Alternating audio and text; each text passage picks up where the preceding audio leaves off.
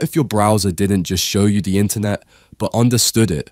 OpenAI just dropped something that could completely change how you use the web forever.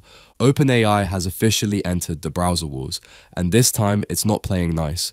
They've just launched ChatGPT Atlas, an AI-powered browser designed to replace Google Chrome as the main way we find information online. But this isn't just another Chrome clone with a chatbot slapped on top. This browser thinks, talks, and acts like your personal internet assistant. So what makes Atlas so different? And is Google finally in trouble? Let's break it down. OpenAI says Atlas is rolling out first on macOS with Windows, iOS, and Android versions on the way.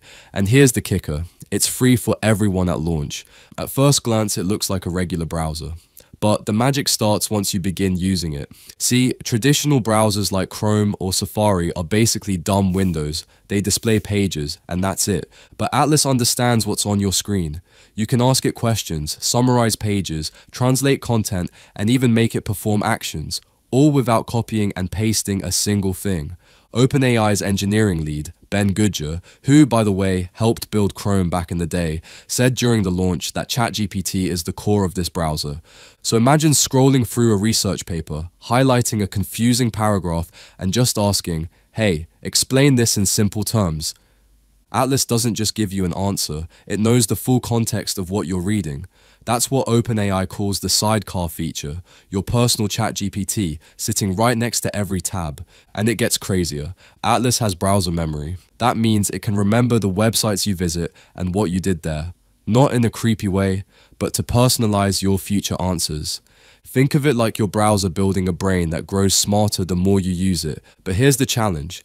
AI browsers aren't new. We've already seen Perplexity's Comet, the browser company's Dia, and even AI upgrades inside Google Chrome and Microsoft Edge.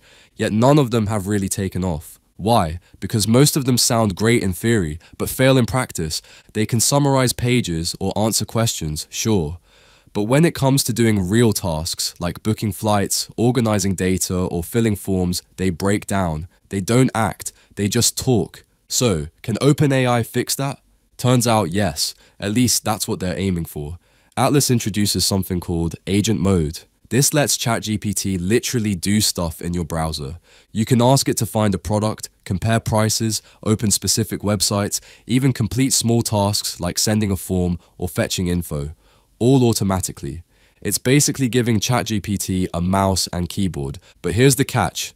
Agent Mode won't be free. It's reserved for Plus, Pro, and Business users, meaning only paid subscribers get full automation.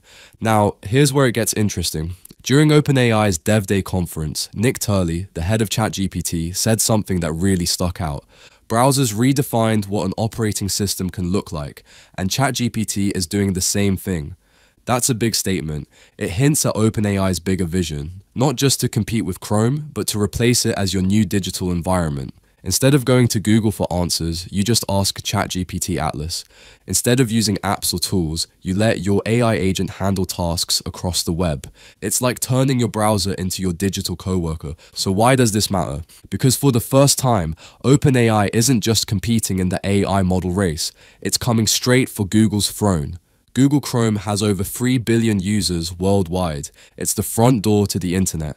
If Atlas becomes even half as popular, it could rewrite how we search, browse, and work online. Remember when people switched from Yahoo to Google because it felt smarter? We might be watching that same shift happen again, from Google to OpenAI. And here's the wild part. With ChatGPT integrated into Atlas, every website you visit, every question you ask, and every task you complete feeds into a single intelligent system that learns how you use the web. That's not just a new browser. That's the start of a new kind of internet. Whether it will win the war or not, that's up to how fast users fall in love with it. But one thing's for sure, the browser you're watching this on might soon feel like ancient history. Subscribe for more such videos and click on bell icon to get updated.